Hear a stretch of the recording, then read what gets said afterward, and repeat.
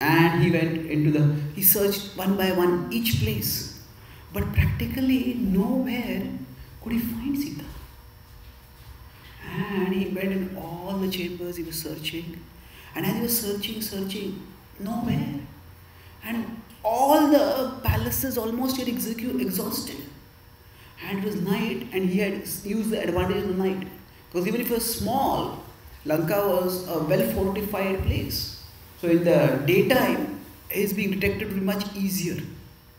So he was searching, and after he searched all the palaces, he got disheartened. That time he started thinking, what should I do now? He had already done a superhuman effort to jump across the ocean and come all the way. But now, it's when we put in a lot of effort to try to achieve something, and then we don't get it, then the disappointment and frustration are much more than if we don't try much for it. It's something, okay, if I get it, good. If I don't get it, doesn't matter. That's okay, I didn't get it. Let's move on with life. But something which is very important, something which we have put in a lot of energy to get it also, and then we don't get it. So what do you do at that time? So at that time, he was so disheartened. He started thinking, what is going to happen if I don't find Sita? What will happen? He started thinking, if I go back now, if I go back and I tell the monkeys, and we go back and tell Sugriva, and then Sugriva tells Ram. I'm thinking, Ram, he had already seen how much agony Ram was because of separation from Sita. So he says, Ram will not be able to maintain his life. And if Ram gives up his life, Lakshman will give up his life. If Ram and Lakshman give up his life, Sugriva will feel that I was responsible. I failed. Ram did his part in our agreement. He helped me get back my kingdom and my wife, but I could not help him find Sita. So Sugriva will feel that he has failed to honor his word. And further on top of that, the loss of Ram, the demise of Ram will devastate Sugriva. And Sugriva will give up his life. When Sugriva gives up his life, all the monkeys will become disheartened, and either the monkeys will themselves give up their life, or they will lose all heart, and Kishkinda will be attacked by some enemies. In the world, enemies are always waiting for an opportunity to pounce, and then Kishkinda will be destroyed. And if the news reaches Bharat, even Bharat will be destroyed, will be disheartened. And even the Ayodhyavasis will sink into the ocean of distress and devastation. Either they will give up their lives, or again invaders will destroy them also. He said, because of my failure, 2 entire kingdoms will be destroyed. He says, no, not possible. He says, I will find Sita. No matter what happens, I will find Sita. So, what happened over here was, he said, immediately, somehow or other I will find Sita. So basically, for each one of us, when we face discouragement in life, and everybody faces discouragement, we may try something, put a lot of effort to do something, and still it doesn't work out. And it's understandable, it's entirely human to become discouraged when something which you're putting a lot of effort and it doesn't work. But broadly speaking, we have 2 options when we face discouraging obstacles. Either we become resentful and we give up, or we become determined and push on. Now, it's interesting, it's been observed in nature, and it's been observed even by psychologists, that generally if 2 people face the same problem, now one person collapses, the other person doesn't collapse. Now what is the difference? You will say this person is mentally tougher. But what do you mean by mentally tougher? Is it like some people are mentally tougher and some people are, say, mentally weaker? what does it mean? Actually, there can be many aspects, but one basic point is our attitude. Say if somebody, let's consider that somebody has to carry some luggage. Now, if they have to carry some big weight, I don't want to carry it. But they somehow try to dodge it, escape it, and still they're forced to carry it. Now they may carry it halfway along and they may not even carry it fully. Or even if they carry it, at the end of it, they will only feel irritated. And the person for whom they were carrying, that person will also be irritated. On the other hand, if someone say goes to a gym and they lift up weight. Now what has happened? The weight might more or less be similar in quantity, similar in burden. But if they lift up that weight and do the exercise, their muscles will grow, they'll become fitter.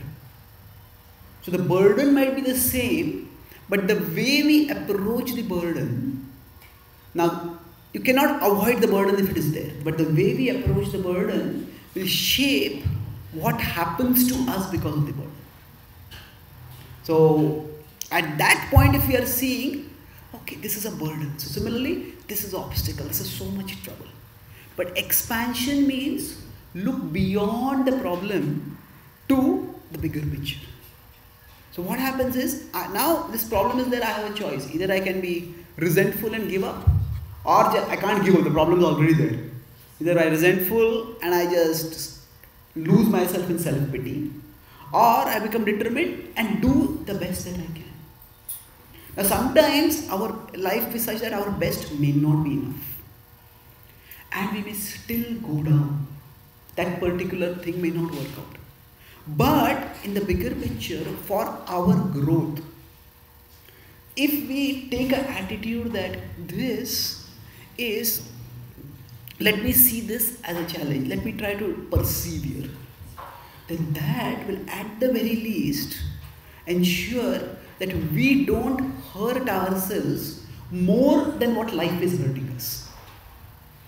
The weight is already there on me, and if I'm going to resent the weight, still the weight is going to be there. It's only going to hurt me more. So, but if we take it, okay, let me do the best that I can in this situation. So, voluntarily accepted challenge is very conducive for our growth. Now, we could put this in another different way when we face discouragement. And we may want life to be comfortable. We all want life to be happy. But actually, pleasure is too cheap a purpose for a satisfying life. I'll repeat this. Pleasure is too cheap a purpose for a satisfying life. What do I mean? If pleasure is there, already satisfaction will be there? No. So imagine, you can think of some very basic levels of pleasure. Say, if now some people like to watch comedy shows. Now, of course, everybody likes humor in some sense. But suppose we had no financial responsibilities, no family responsibilities. And somebody told us, for the rest of your life, just enjoy watching comedy shows throughout the day. For the rest of your life. Now, would we enjoy it? Well, maybe for some time it's fun. But after that, we want to do something. I want something to do in my life. So the point is, pleasure, we all want in a sense pleasure. But pleasure is too cheap a purpose to make life satisfying. We may not think of it that way because we all want to be happy. But actually what we really want is not just pleasure. We want something challenging, meaningful to do in our life. Now pleasure is best experienced as a byproduct of something meaningful. Not just a product. That means when we do something to get pleasure, usually, most of the times if we consider, the search for pleasure is the cause of the greatest trouble. How do people get addicted? They are searching simply for pleasure. There is no challenge in drinking alcohol or taking drugs or whatever. So what happens? It said with respect to alcohol, first the drinker takes a drink, then the drink takes a drink, and then the drink takes the drinker. People get hooked that way. So now what has happened? If you consider millions of people today are addicted of many, many different things. So now nobody is born from their mother's womb with a bottle of alcohol in their hands. Isn't it? So they drank it because they wanted some pleasure. But often if we just seek pleasure divorced from anything meaningful, then that search for pleasure itself becomes a cause of trouble. So what we want in life is, we all want happiness. But happiness is best experienced as a byproduct. So we do something meaningful. And when we do something meaningful, at the end of doing that meaningful thing, when we get something satisfying, that is real satisfaction. Say if we study for an exam and then we pass that exam. So, if somebody didn't study for the exam and then got a degree, nowadays it's possible in many places to, maybe in India, in some parts, you just get a fake degree. Well, you can parade it to the world, but you neither learn much, nor do you really get the satisfaction of having done something meaningful in life. So what happens when we are facing obstacles which discourage us? We are thinking, this is so much trouble. And why should there be so much trouble in my life? I just want a trouble-free life. Yeah, nobody wants unnecessary trouble, of course. But the point is, just a trouble-free life is not a joyful life. A trouble-free life is not a joyful life necessarily. If our life is just trouble-free, then soon we will do something which will fill our life with trouble. That is the way we are. We are psychologically made in such a way that if we have a trouble-free life, in fact, most people who get addicted, what's happening is that before addiction, they will not have much troubles. Okay, everybody has some problems. But when we are trouble-free, we will seek pleasure and we will court trouble by that. So the expansion means look at the big picture. The big picture is like I said, I have to carry this weight. This is a burden. But either I can carry it resentfully, or I can say, okay, this weight which I am lifting, which can strengthen my muscles. So let me carry it purposefully. Let me carry it with determination. So at that point, the weight is a burden. But if I am looking only at that weight at that point, it will just feel unbearable burden. But expand means look at the big picture. That, yes, this is trouble right now, but just avoiding trouble or getting pleasure is not what will make life meaningful. Let me face this trouble voluntarily as a means to grow. Now, sometimes we might be able to solve that problem also. Sometimes we may not be able to solve that problem. But just that expansion of vision will give us more energy. Or at least the energy that is being depleted internally, that depletion will stop. Okay. So this was the first point. What are 3 points I am discussing? Does anyone remember? Expansion, elevation, execution. Yeah. So the first point is expansion. Any quick comments or questions about this? Yes, please. Only pleasure is short-lived. Pleasure is usually short-lived. Yes. Yeah, pleasure is short-lived, definitely. It depends on what kind of pleasure is. Generally, the more the pleasure is external to us, the physical pleasure is very short-lived. Maybe mental or intellectual pleasure is a little more long-lived. Spiritual pleasure is eternally lived. So different kinds of pleasures have different longevity. This is the difference between pleasure and happiness. Happiness, you spend some time, you work, it's a long... That's the difference between... I have heard somebody said that pleasure is a madman's happiness and happiness is devotee's pleasure. Okay, that's interesting. Pleasure is a madman's happiness. Okay, and happiness is a devotee's pleasure. Thank you. Yes. So let's move on. The second, yeah. Just a question. As you said, if a person goes to a gym and he picks it up with a purpose, then he gets the courage. But you have to have the will, no? you have to have the will to, like, if I don't have the will to make my muscles, right?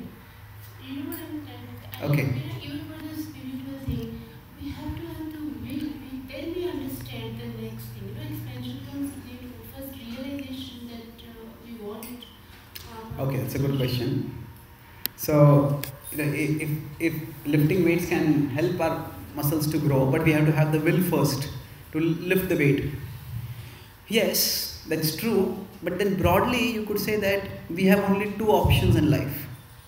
One is that we do what we desire, or we desire what we do. Either we do what we desire. This is what I want to do. I'm going to do it, whatever happens. But sometimes there's just no path for us to do what we desire.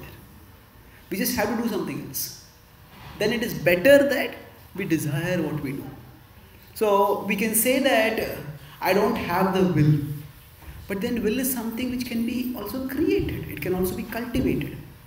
So if I have to go through some experience, then either I can go through that experience being dragged by my feet through it, and I'll have to go through it, I'll be miserable through it. Let me try to go through it the best way that I can. So all of us have that capacity to, at one level, accept the situation that we are in. So suppose we fall sick, and we are told we have fallen sick, and the next 1 week you'll have to stay in bed. Now we may have dozens of plans of what we want to do in the next week, but everything is disrupted and we are on bed. Now anyway I have to be on bed. So I can either be resentful. Why did the sickness come upon me? Why did the sickness come upon me? Why did the sickness come upon me?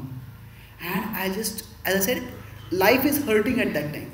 But by resenting, we can increase the hurt.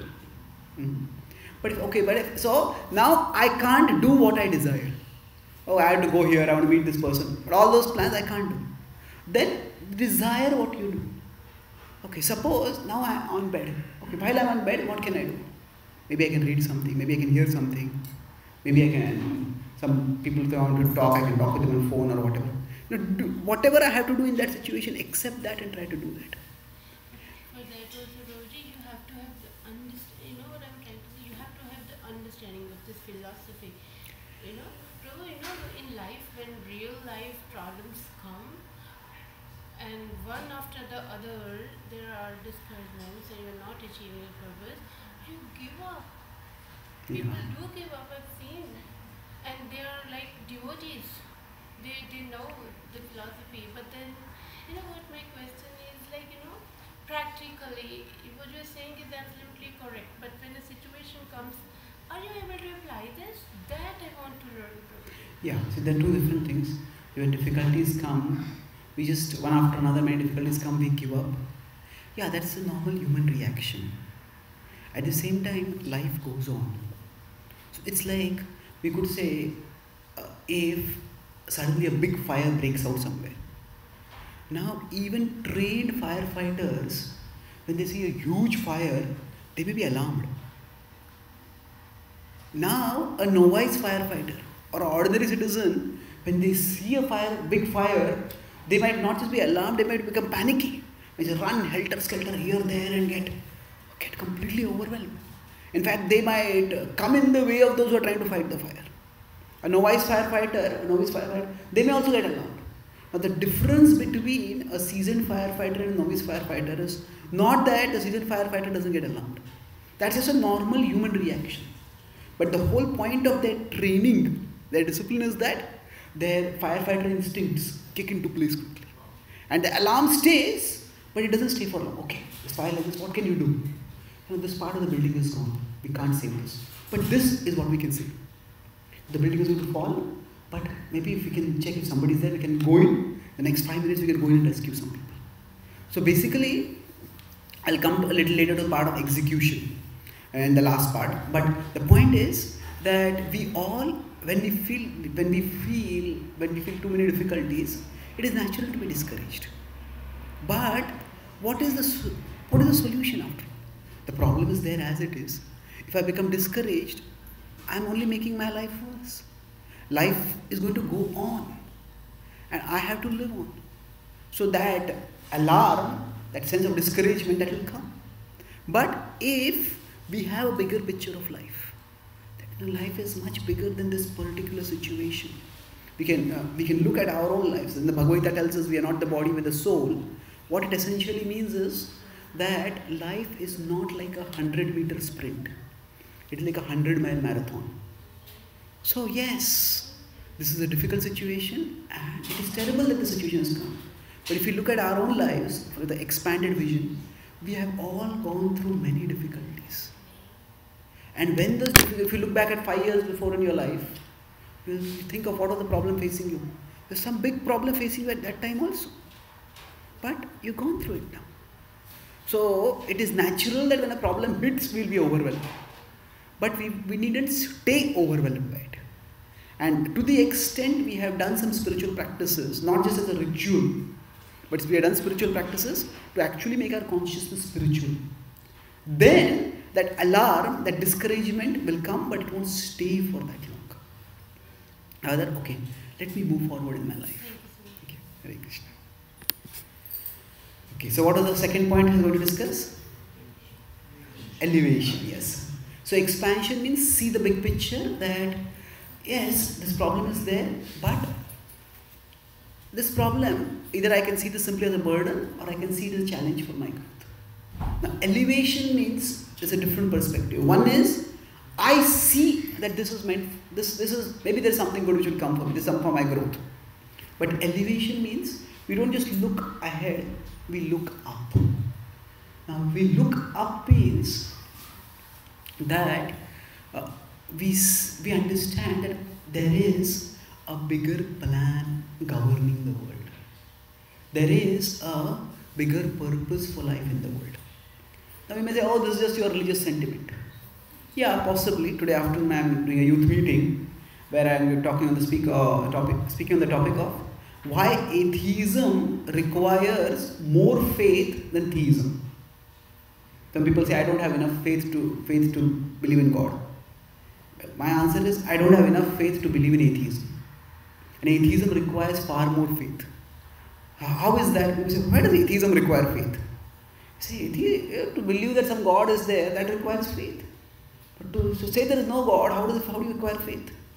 See, actually, nobody lives practically like an atheist. What do we mean live like an atheist? All of us, we live our life as if there is some cause-effect connection. That there is some sense of meaning to life. Say, for example, when Newton saw the fruit falling many centuries ago, he asked, what made the fruit fall? Now, what that means is that question itself means that you understand things don't happen by chance. There is some kind of order in the world. I suppose one day your child comes back from school and he's got a black eye. Say, what happened? I just got a black eye. What do you mean? How did you get a black eye? Did you hit something? Did you fight with someone? No, I just got a black eye. See, nobody functions like that, isn't it? We all accept that there is a cause-effect correlation. In fact, the whole science is largely a search for cause-effect correlation. What makes things happen the way they are? So now, it's like if we take the atheistic worldview, which claims to be scientific, but actually atheism is not scientific. Atheism is just a belief system which is parasitical on science, which claims that it is derived from science. But atheism is an entirely different belief system. So what happens in atheism? We have islands of meaning. Why do apples fall? Oh, that's because of gravity.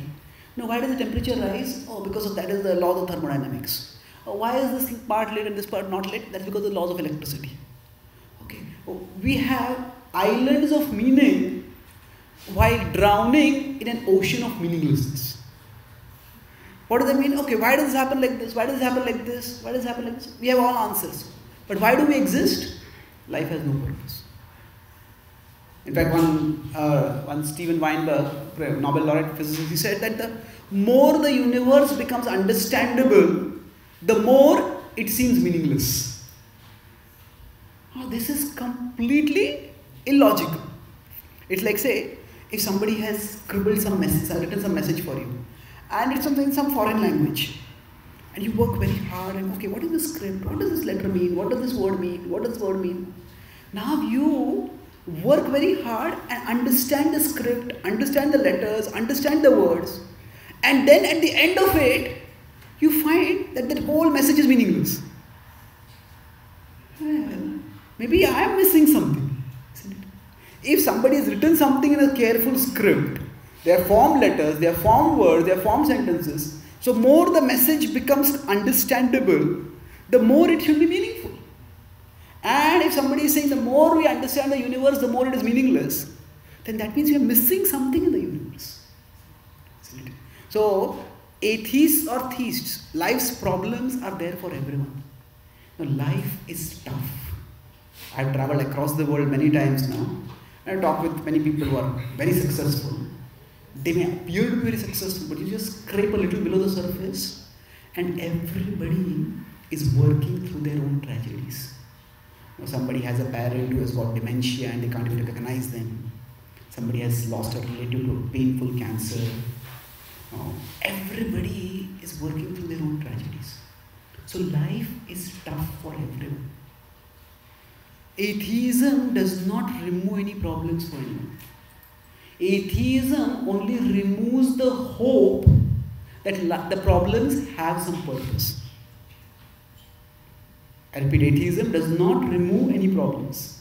But atheism only removes the hope that the problems have some purpose.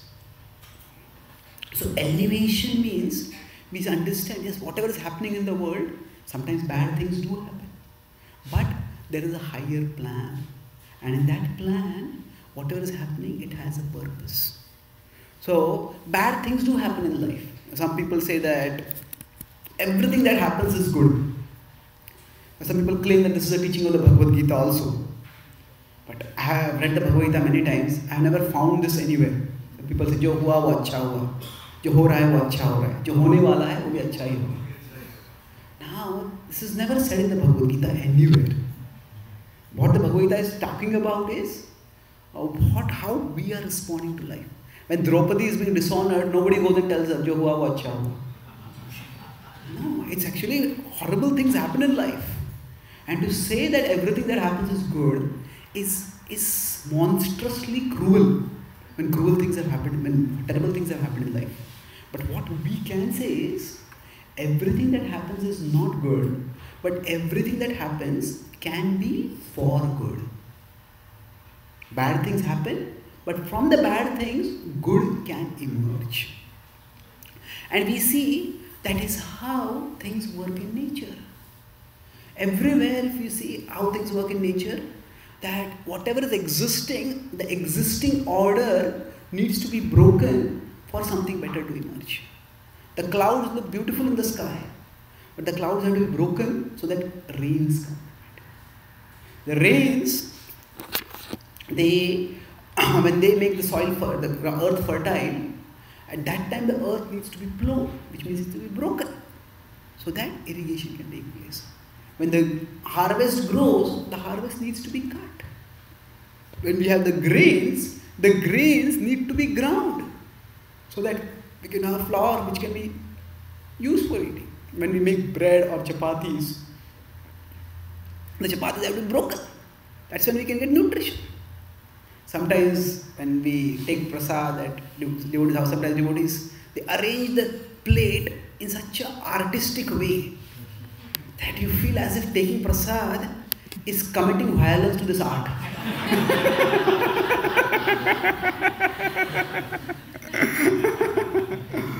But if we don't do that, we will not be able to get any nutrition.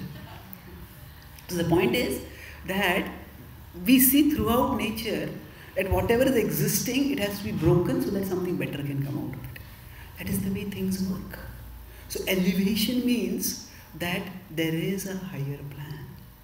And whatever we are going through, that there is, this is difficult, but it's all for a purpose. Something will emerge from it. And elevation means if I keep doing my best, so the Lord will do the rest. So as Hanuman was thinking what to do, he was determined, I am going to search for Sita. But he had searched everywhere. And as his thoughts had become gloomy, the night had also become completely gloomy. That the moon had hidden behind the clouds, the stars had also gone behind the clouds. It was completely gloomy. But as he became determined, let me do my best. I am going to find Sita. I will die till I find Sita. But I will not give up. Now, as soon as he thought like that, suddenly the clouds parted and the moon came out of the clouds. And as he was looking at the moonlight, he looked around and suddenly he saw a garden. And now, initially he had thought that Sita is the princess and Ravana is the king. So Sita would be in a palace. And he had searched all the palaces. But when he saw this garden, suddenly he thought, oh, he says, maybe Sita is here. Then he remembered how after Sugriva became the king, at that time Sugriva had invited Ram.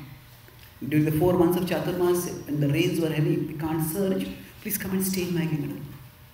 So Ram had said that I am in Vanvas, I am in exile, I cannot come in any kingdom. Not just Ayodhya, but no kingdom. So I will stay in the forest. So even Lakshman had done the same thing, although Lakshman had not been exiled, only Ram had been exiled. So then Hanuman thought, maybe Sita refused to stay in any palace. Maybe she's in this forest, maybe she's in this park, she's in the garden, she's in this forest. And suddenly a surge of energy came upon him. So elevation means when he made the determination, I am going to persevere, then another option opened for him. The moon came out, and not only the moon came out, the moon showed him a way ahead. So for all of us, when we are looking ahead and all that we are seeing is a blocked road for us, we just don't see anything ahead, then we need to look up at that time. Now sometimes that road may be unmovable and we might have to go towards some other road. Hanuman could have chosen, let me search all the palaces once again, maybe I missed something. But yeah, that was not working, but he was open. Okay, this road is not working, let me look here. His purpose was the same, but the path he was choosing was different. Stop searching the palaces, start looking at the gardens. So for all of us, similarly, this elevation means that yes, this difficulty is there and it's terrible. I find it very, very difficult to bear. But it is all for a higher purpose. There is a higher plan. Through whatever is happening in my life, there is a higher plan. And again, somebody might say, why should I believe in the idea of some higher plan? But the point is, why should you not believe there is a higher plan? If we see for our very existence, there is some higher plan that is required. We say, what higher plan? If I don't work at my job, I won't get any food. Where is the higher plan?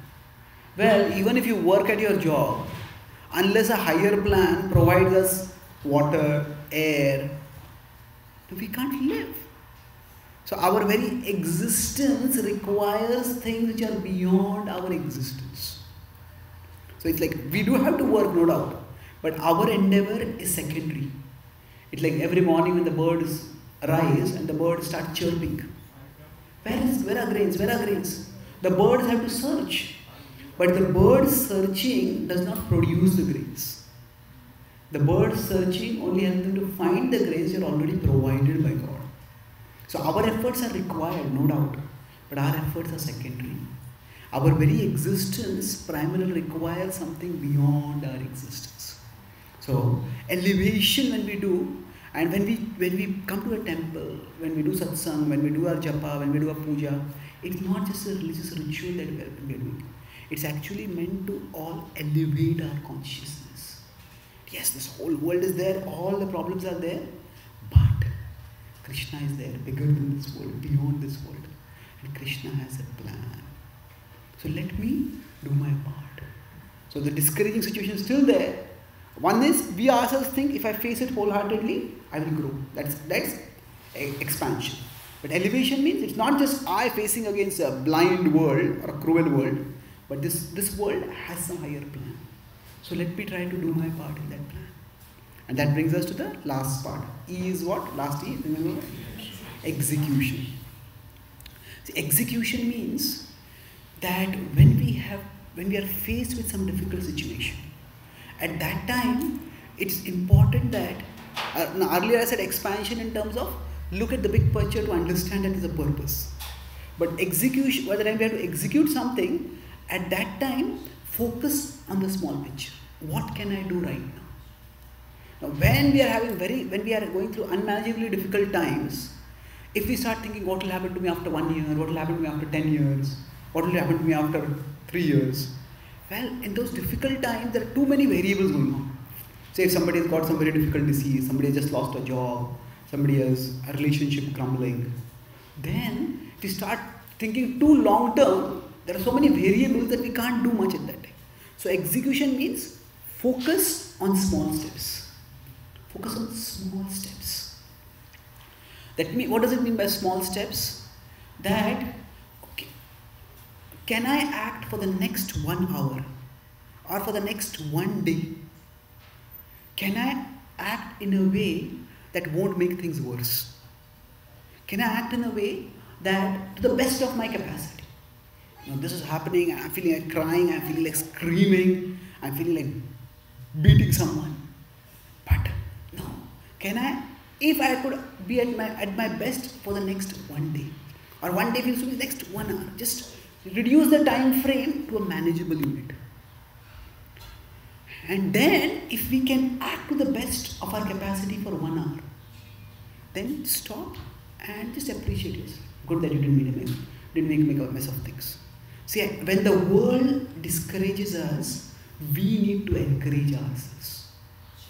When the world discourages us, it is we who need to encourage ourselves. And encouragement doesn't mean, oh, everything is wonderful. It's not an artificial utopian.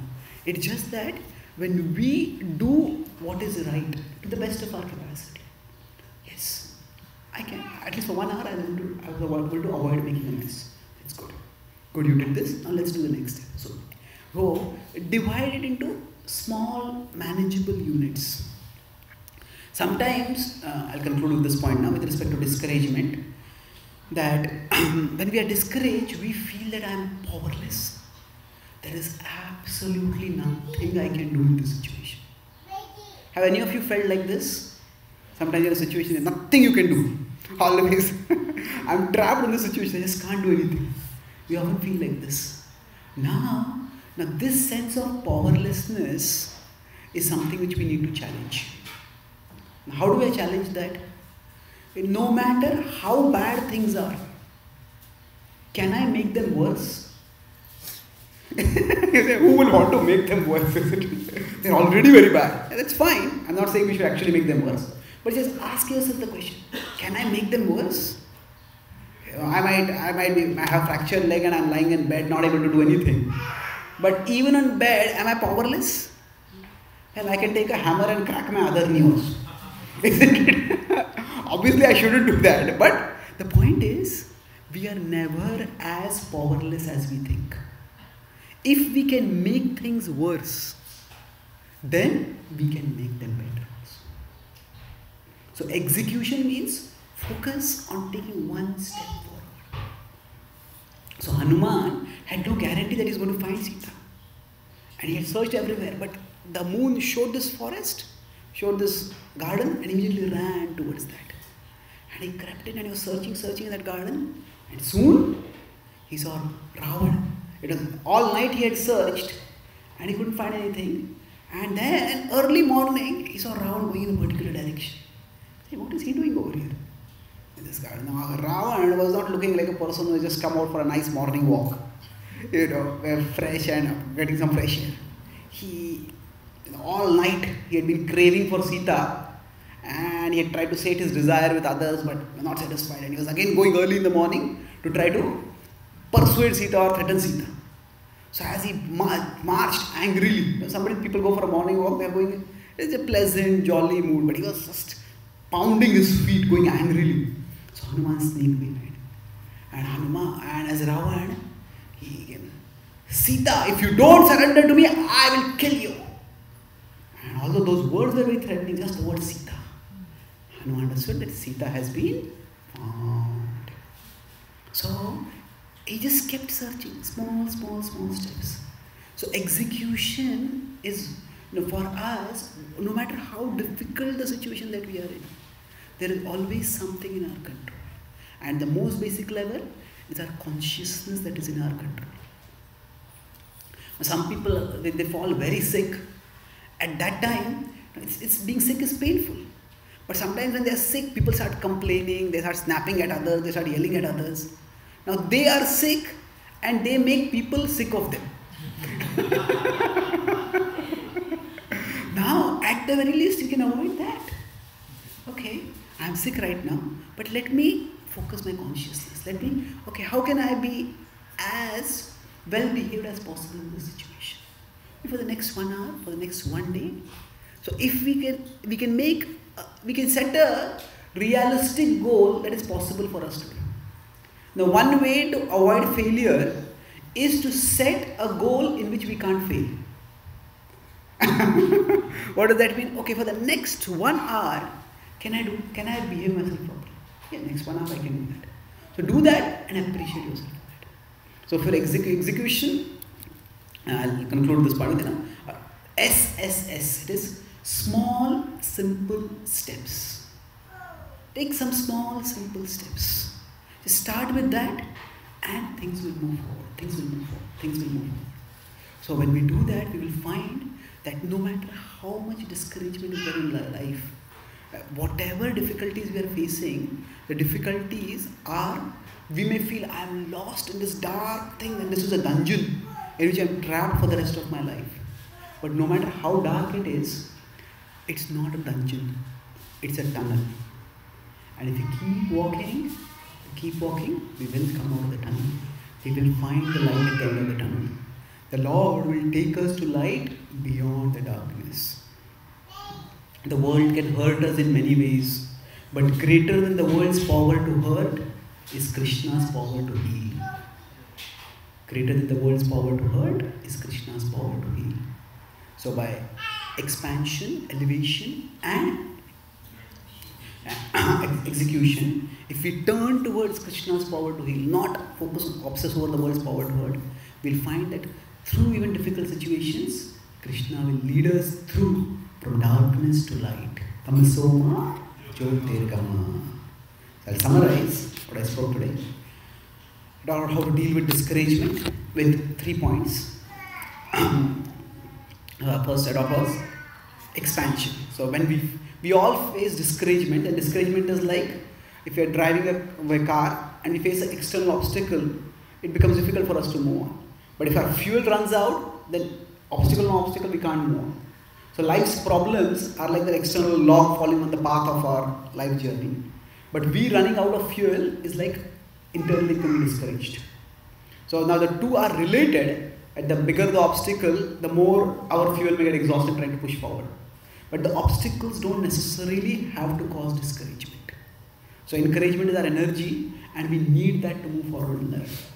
And how do we develop that? First was expansion. Expansion means that instead of just obsessing, why is this obstacle there? Now look at the bigger picture to see that this is meant for my growth. Or at least I can grow by looking at this positively, purposefully. So if we just have to lift a burden and we don't want to, we might do it reluctantly, we won't do it well, we won't please anyone, we will be annoyed. Life has hurt us, but we will hurt ourselves more by our attitude. But if we are going to a gym and we lift the same weight, but that if we lift it, it strengthens us. So like that, life's burdens, if we see them as meant for some purpose, meant for our growth, then we can move forward. We can grow through that. And generally life's burdens mean that we have no pleasure but we have trouble. So when we resent the absence of pleasure in the presence of trouble, we can remind ourselves that pleasure is too cheap a purpose to make life satisfying. What we want is not just pleasure as a product, we want actually pleasure that comes as a byproduct of something meaningful. So we won't be satisfied watching comedies for the rest of our life. So we can see that, okay, I'm not having, in fact, just the search for pleasure often becomes the cause of the biggest trouble. So instead of resenting the trouble or the loss, or resenting the loss of pleasure, you can see, okay, there is some purpose for my growth over here. And we move forward. So see the big picture. Expand yourself to see that, okay, I have faced, this trouble is very big, but I have faced many trouble in the past. And I not only have survived through them, but I have grown through them. Through this also I survived and grown. The second was elevation. That means that we don't just look ahead, but look up. That there is a plan for everything in life. Atheism can't explain. Atheism offers us islands of meaning. This is why this happened, this is why this happened, this is why this happened. While drowning us in the ocean of meaninglessness. Life has no meaning. So, atheism does not remove any problems. It only removes the hope that the problems have a purpose. So, if we choose to have that faith that there is a higher purpose, everything that happens is not good, but it can be for good, then we can persevere. And we say, isn't this just faith? Yes, it is faith, but it's intelligent faith. Because our very existence requires something bigger than us, something beyond us, the provision of air, water, everything like that. And often, in this higher plan, the existing things have to be broken for something better to emerge. From clouds to rains, from soil to grains, from grains to flour, from flour to food, from food to digested energy. So like that, sometimes similarly, our plans may be broken, but something better will emerge from that. And last was execution. That means when we have to do things, don't focus on too big a picture. Just focus at that time on small, simple steps. For the next one day, can I avoid making things worse? Can I be at my best for one day? And if you are able to set a small, simple step and achieve that, then appreciate yourself. That when life discourages us, we need to encourage ourselves by doing something which is worth appreciating, worth getting encouraged. And if you feel utterly powerless, then we can challenge that sense of powerlessness by asking ourselves, no matter how bad things are, can't I make them worse? I can. That means I can make them better. And for us, Krishna consciousness helps us to see that picture, big picture. I am a soul, so it expands our consciousness. And Krishna exists as the Supreme Lord, so it helps us to elevate our consciousness. And further, while exhaustion, we understand that Krishna is there with us, ready to help us. And the small, simple steps we can keep taking. And then whatever difficulty we are going through that is discouraging us, we'll see that it's not a dungeon, but it's a tunnel through which we'll emerge stronger and purer in our connection with Krishna. Thank you very much. Hare Krishna.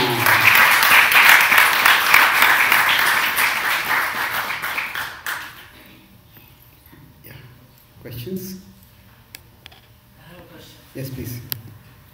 Do we have time? Expansion. Hare Krishna. We have 5 minutes time. You said expansion, elevation, and execution. That's in slow motion is nice. But if accidents happen, life problem comes like that, then you're blind. You don't have time to do baby steps and thinking. You have to act. Yeah. Or you blind.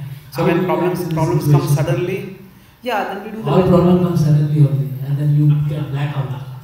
No, that's why I said that firefighter example. We might black out for a few minutes. That's understandable. It's entirely understandable. When Prabhupada was hit by a cow when he was walking along, trying to restore back to Godhead. Prabhupada told one of his disciples, he said, I asked Krishna, why is this happening to me? Why is this happening to me? So, was Prabhupada doubting Krishna? He's not doubting. It's just that he was trying to serve Krishna and facing obstacles. So for a few moments to be shaken. To be spiritual doesn't mean to not be human. As human beings, there will be certain human reactions and we accept that. So we will feel whatever way, we will feel overwhelmed, and at that time we will just do the best that we can, which might not be the best, wisest thing to do. But we can always do course correction. Might we act in a particular way? See, often it is not the first mistake that ruins us. It is after we make the first mistake, we continue on the mistaken course.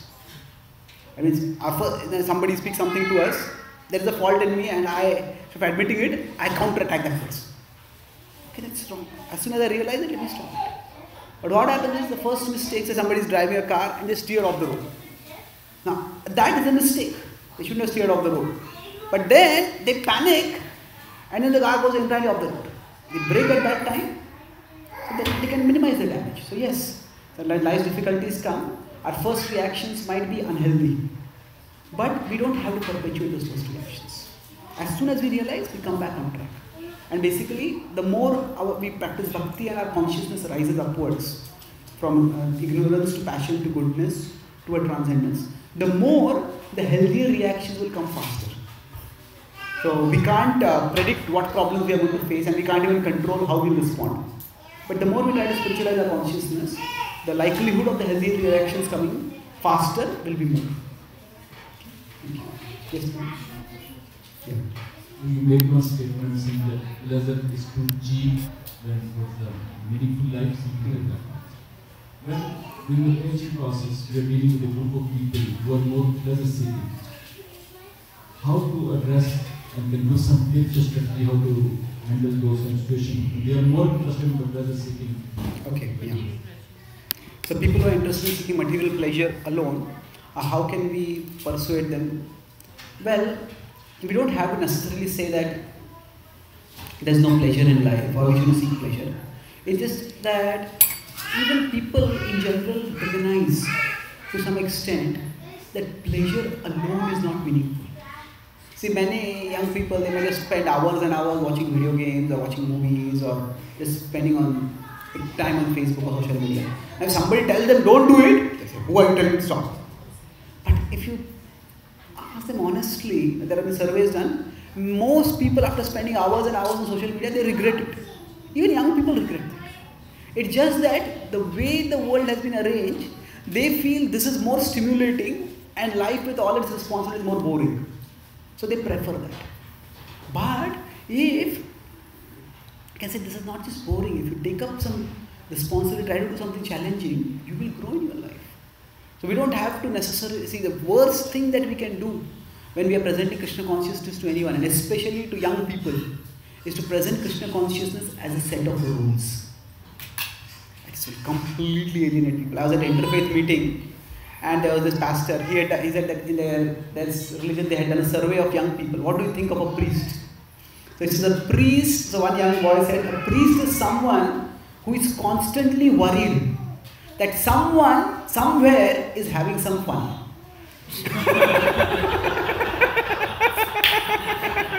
So, their idea of religion is, don't do this, don't do this, don't do this, don't do this.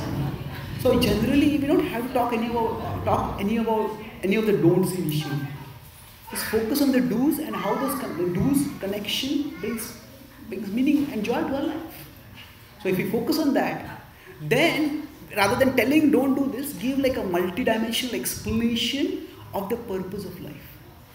Then the don'ts themselves naturally start making sense. But unfortunately, we focus on the don'ts and then people feel that we are depriving them of pleasure. So at least initially focus on the do's and how those do's are meaningful. And the don'ts will gradually come in place. Okay. Thank you. It's the last one. So if let's say you have some close relatives or friends who are going through some obstacles, let's say for example some life-threatening disease, and they are not Krishna conscious, how do you explain to them that there's a higher purpose to this problem? Okay. So if somebody is going through a life-threatening disease, how do we explain to them about that life has a higher purpose? It a lot depends on what state they are in. See, when Abhimanyu is killed, Krishna does not speak any philosophy to Arjuna. Krishna doesn't even mention that you're not the body or the soul, don't be attached to Arjuna. He doesn't say anything like that. What he says essentially is that Arjuna is so angry and he's telling all your brothers, he says, are all your weapons just bangles? Could any of you protect my brother? So Krishna tells him that, oh Arjuna, your brothers are as grief-struck as you are. Please don't increase their grief by speaking such harsh words. A worthy person tries to decrease the grief of others, not increase their grief. So he doesn't speak any philosophy. He's very empathic, he's very understanding, and he tries to, within that frame of reference, elevate it. So basically, people when they face some life-threatening disease, then in their mental state goes through various phases. Maybe initially there is resentment, maybe initially there is denial. No, it's not happening to me. Then there is resentment. Why is this happening to me? Then gradually there is acceptance. Okay, it's happened now. What can I do? So we have to, whatever phase they are in, we have to assist them the best way we can. So sometimes the best way we can preach is by not preaching. What that means is that we usually need to make a human connection before we can make a spiritual connection. Now, if people feel that we understand the pain they are going through, we are there to assist them. We are there to help them in whatever way we can. Then gradually they become a little more receptive. So we shouldn't see people's distress as simply an opportunity to preach to them. Our purpose is to help them. And sometimes we help them by giving spiritual knowledge. Sometimes we just help them by being empathic and by being understanding. Sometimes we help them by practically assisting. Now, once Prabhupada was in a place in America, and the devotees, it's like a condo, the devotees had one center on one side, there's an old lady staying on the other side. And this old lady was always complaining. The devotees were just, they had many of the devotees that come from hippie backgrounds. These people are so noisy, they're so messy. She was complaining and she was creating a lot of problem for the devotees. And now what happens for devotees? Anybody who opposes devotion, there is a simple label, they are demons. So the devotees came and told Prabhupada, Prabhupada, this lady is a demon. She's troubling us so much. So then Prabhupada had gone for a morning walk. Prabhupada heard about it. And then he came back. And instead of going back to their side, he went to that side, knocked on the door. And then she opened his eyes. And Prabhupada greeted her. Prabhupada talked politely with her. And typical old people talk. How are you doing? How are your children? What do they do? Where are you? And how is your health? Almost like 15 minutes or something, Prabhupada talked with her. And then Prabhupada just very cordially left. And the devotees wonder, Prabhupada did not tell her to chant Hare Krishna, Prabhupada did not preach. There's a big question mark on their face. So Prabhupada said, sometimes old people become lonely. And when because of loneliness, they become irritable. So, when Prabhupada just left, and then after some time, that old lady came and met the devotees and said, Swamiji is such a nice person. And she withdrew her complaints. So Prabhupada brought her closer to Krishna without speaking even one word about Krishna. So he just established a human connection. So it's not that we shouldn't speak philosophy, but we have to understand. See, most people need to feel understood before they become ready to understand. It's like suppose you are sick and you go to a doctor. And then as soon as you sit on the doctor's chair, patient's chair, the doctor says, okay, take this medicine, take this medicine, take this medicine. Hey, I didn't tell you my symptoms also. I already know your symptoms. Now, even if the diagnosis is right, the prescription is also right. Unless the patient has the confidence that the prescription is right, the patient won't take it. So people need to feel understood before they become ready to understand. So when people are in distress, we have to find out how to establish a human connection with them. And if somebody is ranting, how can God be so cruel? Why did God do this to me? There is no need to think that I have to defend God over there. God is actually big enough to even accommodate our anger towards Him. If somebody becomes angry towards God, we don't have to say that they are blaspheming God or something like that. No. At that time, it's just a human reaction. When Draupadi was attempted to be dishonored, she was saved. But after that, nobody actually saw Krishna coming. It's just that a robe was inexhaustible. And later on in the forest, Krishna came to meet her. And when Krishna came, Draupadi broke down. He says, Krishna, I am your friend, I am your relative, I am your devotee, I deserve your protection. Why did you come to protect me? And Krishna did say, how dare you challenge my perfect plan? Krishna played a very human role. He said, I didn't know about the gambling match. If I had known, I would have stopped it at all costs. He says, I was in Dwarka and there was a demon, Shalva, would attack Dwarka. And I was busy defending Dwarka. As soon as I came to know, I rushed here. Oh Draupadi, I have heard how amid such distress you stuck true to Dharma. Your devotion to Dharma is glorious. And you will be glorified. And those who have dishonored, those who dishonored you, will be punished. Have faith. So he consoled her, he encouraged her. So he didn't.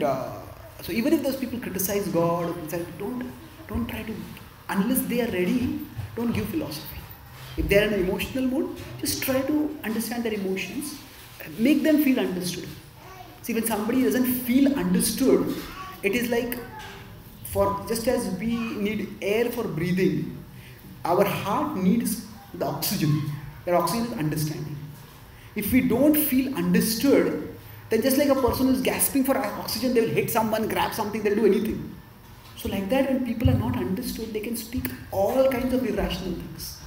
And we start arguing with those irrational things, well, it doesn't work.